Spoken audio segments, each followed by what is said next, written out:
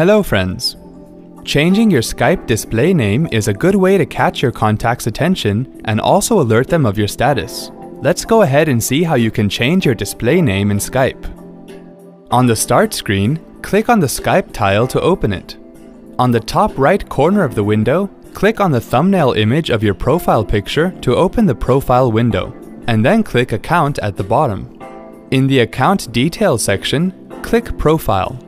On the Profile page, click Edit in the Personal Information section.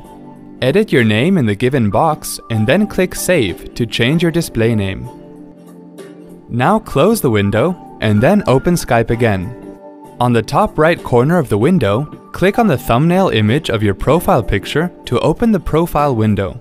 Your new display name will be visible here.